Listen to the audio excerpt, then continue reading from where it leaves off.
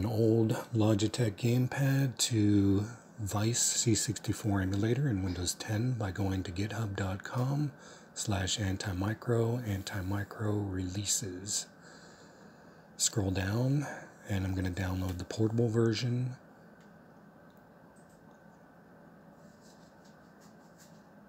And I'm going to download Win32.msi in case the portable version doesn't work.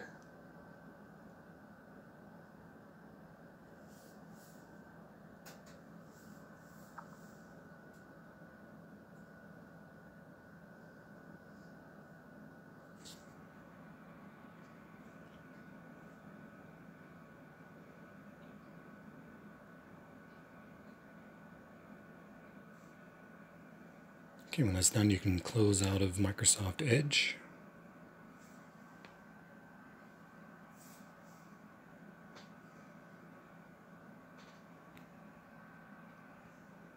Go to the Downloads folder.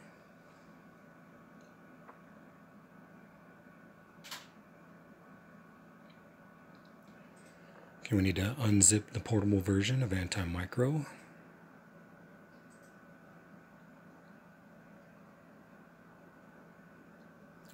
And I'm going to drag that folder down to the desktop for now.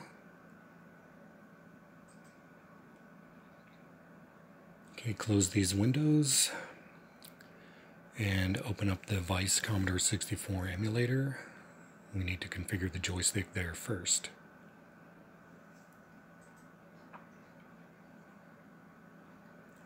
Okay, go to Settings, then choose Settings, Input Devices, Joystick. Under joystick number 1, choose Key Set A. Now click the button that says Configure Key Set A. Okay, we'll click on Northwest, and I'm going to use the number pad on my keyboard. So then hit 7. Click North and hit 8. Click the Northeast button, then 9 on the keypad. Now West and number 4.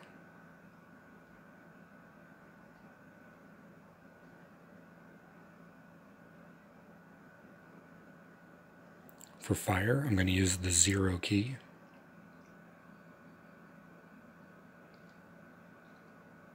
And then East, number 6.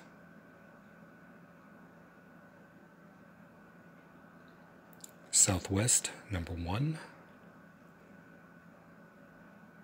South is number 2. And Southeast is number 3. Okay, you can click OK. And now close. Then go into the Antimicro folder and double-click antimicro.exe. Then you can hit the D-pad. I'm pushing left. I can see which key is highlighted. So click that key. And I've mapped left in the Vice emulator as number 4, so click that. Then up on the D-pad is going to be number 8 on the keyboard. Right on the D-pad is number 6. Down,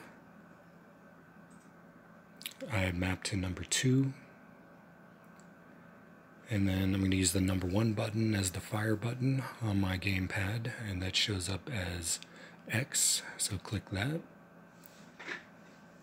And we used 0, so click that.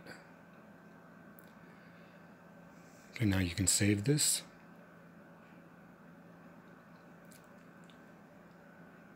And then go to the emulator, and you can see down here under joysticks, I hit the left button on my gamepad, and you can see the green light.